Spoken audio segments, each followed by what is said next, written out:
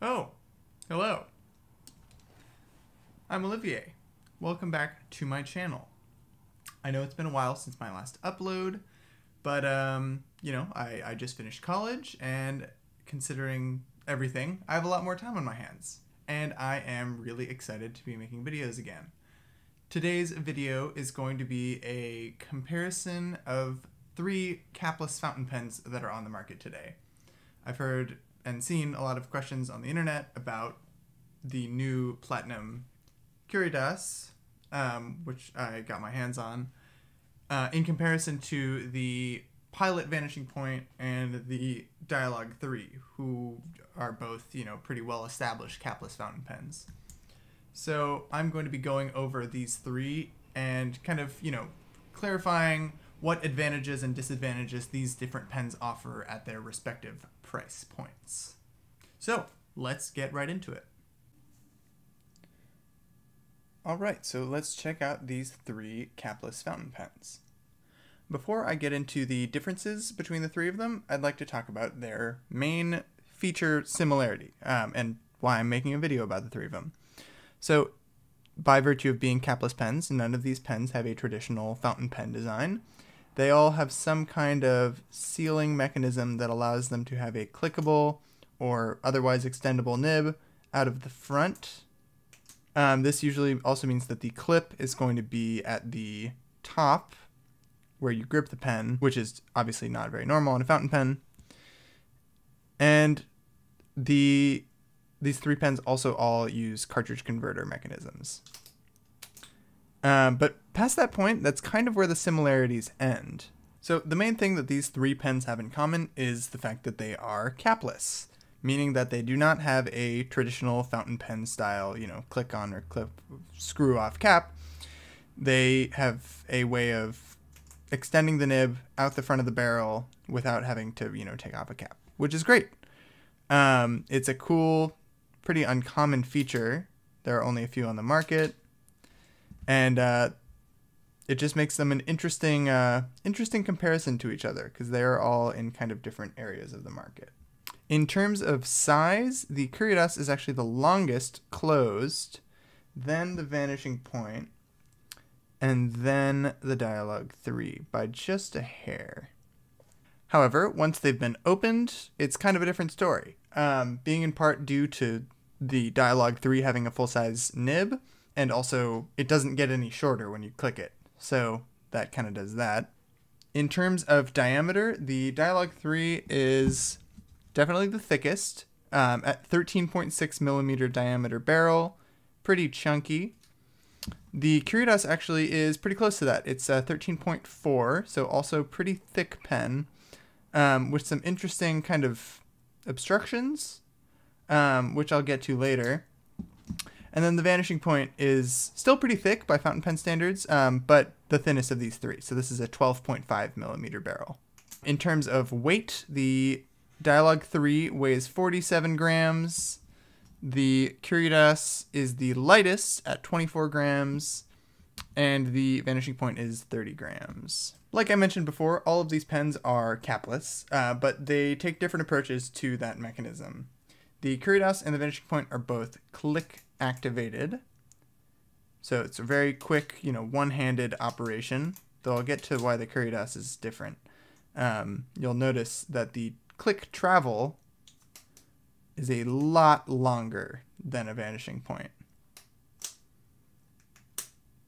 And the Dialog is just a simple half turn, and it's fully closed when the lines line up on the barrel. Of course, if you watched my Dialog 3 video, you will remember that. Because these are capless fountain pens, they all need some way to seal off the nib to make sure it doesn't dry out. The Dialog 3 uses what I call a ball valve mechanism that slowly twists open to reveal the nib.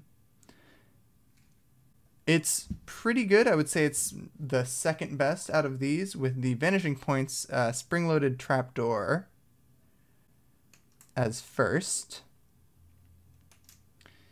And the Curidas is also trapdoor, but this one, instead of being spring-loaded, has a weird pivoting living hinge, is what I'll call it. It's a single piece of plastic, and it goes around, and you see it goes down into that little thing on the outside of the barrel.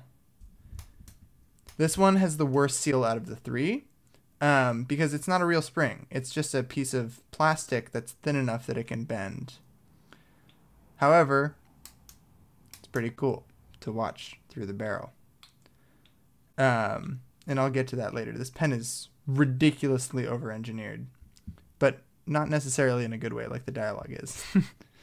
These pens all use the same kind of nib unit system where you have the nib, the feed, and the converter filling mechanism all as a single moving piece inside the barrel.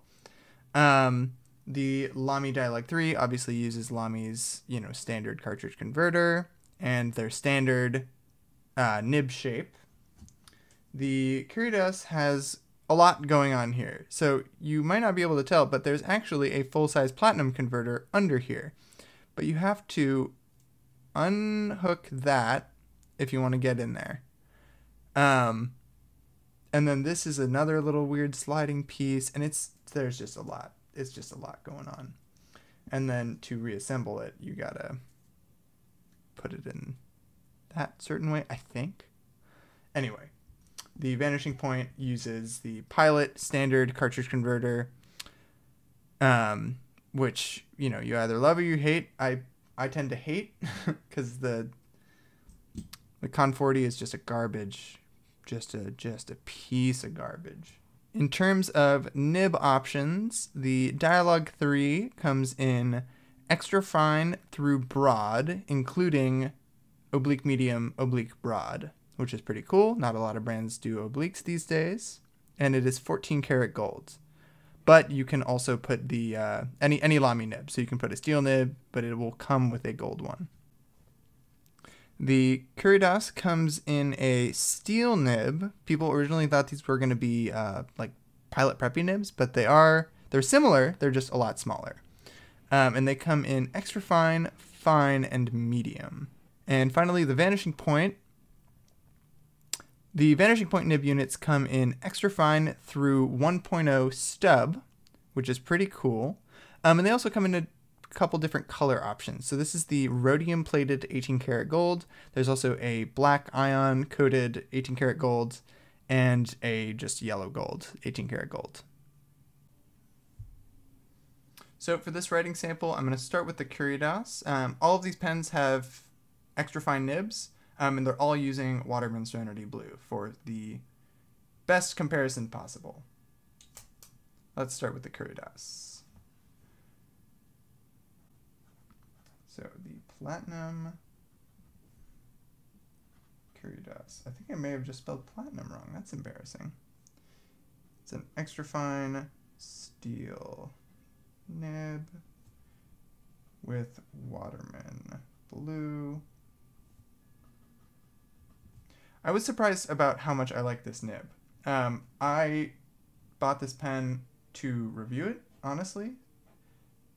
But once I tried it out, I really enjoyed it. I think it's a very fun sketching pen because it's got good flow, a little bit of toothiness, but generally it's good control. And combined with the relative good capacity of the Platinum converter, you can write for a long time. I'm sure you can hear that feedback there. So, cool pen. Next up, the Vanishing Point. I've had this one for a while. This is also an 18 karat extra fine. So, Pilot, Vanishing Point, extra fine, 18K, Waterman Blue. You get the deal.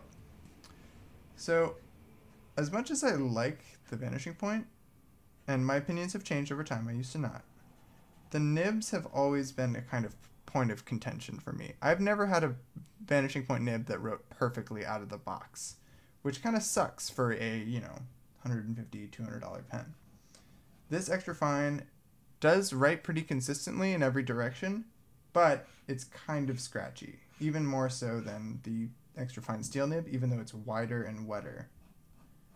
I've heard the fine nibs are good. I do actually, I have a fine nib that's all right. But I don't know. I could really go either way on this one. And finally, the Dialog 3. Also an extra fine, also with Waterman Blue. This is the 14 karat gold's extra fine. So this is my favorite nib of the three. And I promise, I'm not just saying that because I worked for Lamy. This is just my favorite for writing of the three. It's definitely the thickest, but it has a kind of an innate line variation and a really nice bounciness to it. But the downstrokes are fairly fine. I would say like a Japanese fine, and then the cross strokes are about a Japanese medium. So it's like a very subtle architect point. Very smooth, very well adjusted, just absolutely lovely. Cool. So for this next part, I'm going to be evaluating these three pens on the basis of a couple different attributes that I personally think are really important. One of which, for a capless pen, I think a capless, the idea behind it is that it's a very practical version of a fountain pen. So, which of these three do I think is the most practical? For me, it's the Pilot Vanishing Point. It's got the convenience of the knock and the metal construction that I like about the Dialog, but it's kind of a middle ground. It's a solid everyday carry pen. It seals reasonably well. I feel comfortable having it in my pocket, and it comes in a lot of finishes. It's not the most expensive pen, so if you were to drop it and lose it, it wouldn't be the end of the world. And if you dropped it, you'd probably be good. It's a full brass body. I've dropped this one right on the knock. See that ding there? But yeah, even though it's not actually my favorite of the three, it's the one I'd say is the most practical for everyday use. The Dialog is a little bit too heavy, and it's kind of hard to open with one hand. You can do it, but not in your writing position.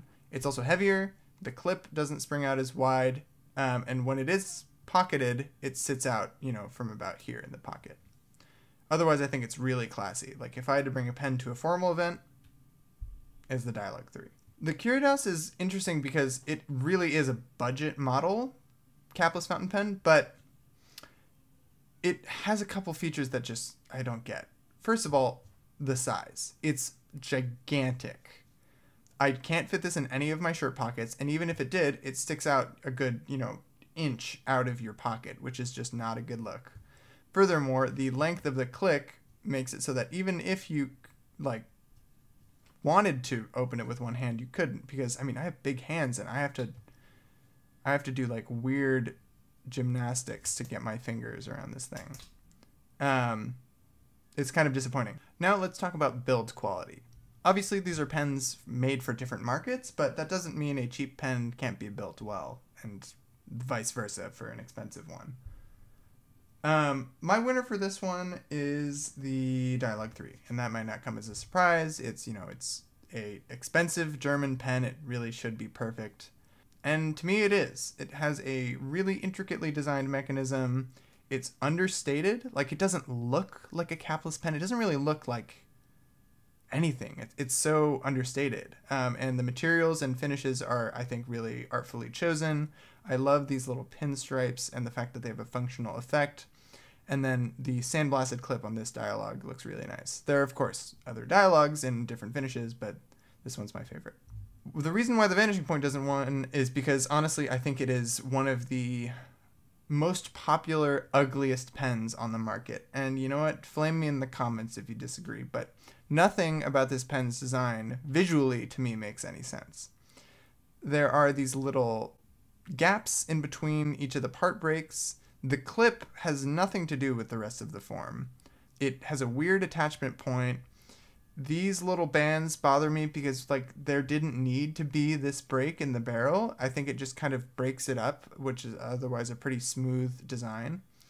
And then the knock scratches itself over time. This, was super shiny at first, and as you click it, it's going to scratch itself. It also frustrates me that this replaced a much more beautifully designed pen. The Namiki Capless from the 80s and 90s was this beautiful, very streamlined, look it up and drool over it. I used to have one. Finally, the Curidas, I think it does what it does in an interesting way. And by that I mean it is getting around Pilot's patents in a really creative way by having 100 million parts.